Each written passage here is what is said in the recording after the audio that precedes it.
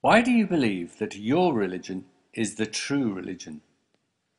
If you ask a believer this question, most will give you rational reasons why they believe.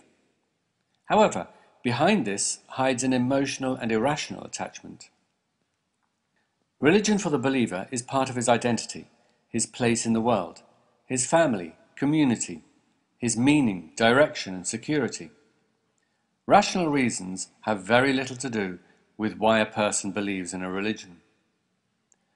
One only has to look at the simple fact that most Muslims were born to Muslim families, most Christians to Christian families, most Hindus to Hindu families, and so on, to see that the main determining factor of what religion you believe is birth, and not a well thought out rational process. Had these people who so ardently tell you that their religion is the true religion been born to families of a different religion, they would of course be defending that religion instead.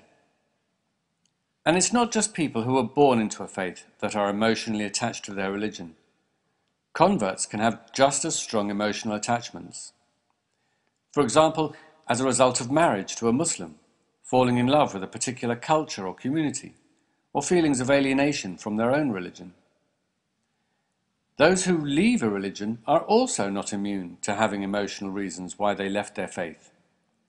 In fact, no one is immune. We are all swayed by deeper emotional and irrational motives, and we all have beliefs we protect from cold, hard, critical examination.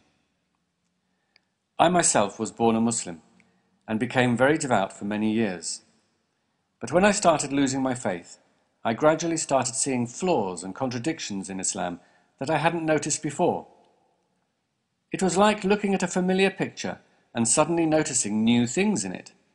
It was a strange feeling, and I kept asking myself, why hadn't I seen these things before?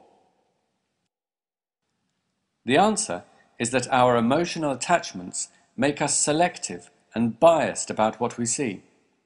We favor information that confirms our preconceptions, and we reject information that contradicts them. Think about evangelical Christians, young earth creationists, Mormons, or Jehovah's Witnesses. You can talk to these people until you're blue in the face, but they're totally immune to logic because they're utterly convinced they are right. You can say anything, but they duck and dive and dismiss every piece of evidence you present. It's like the shutters are down and there's nobody home. And the strange thing is, they don't know they're not listening. They aren't lying to you. They think they're being perfectly rational, and you are the one who is being unreasonable, ignorant, or even hostile. It's amazing how easily a believer will take any criticism personally as an insult or an attack. That's because for him, it is personal. You are not debating what you may think is the particular issue. You are threatening his identity, his family, his comfort zone, his whole world. This is why the debates I see here on YouTube and on forums are largely a waste of time and fall on deaf ears. A believer's starting point is his faith. Their religion is true, and all discussions are only about defending that point. The people criticizing their religion are in the grip of Satan. They are evil, and probably working for the Jews. But the situation is not hopeless. People can and do overcome it.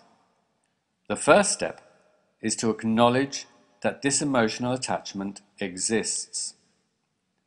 The next step is to have the courage to open up your beliefs to doubt, since doubt must be the starting point for any rational analysis, not faith.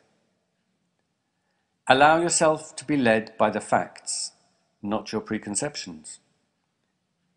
Be prepared to accept the outcome, no matter how emotionally painful that may be.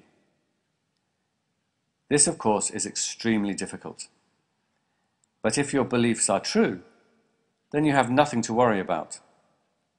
If they are not true, then you have everything to gain.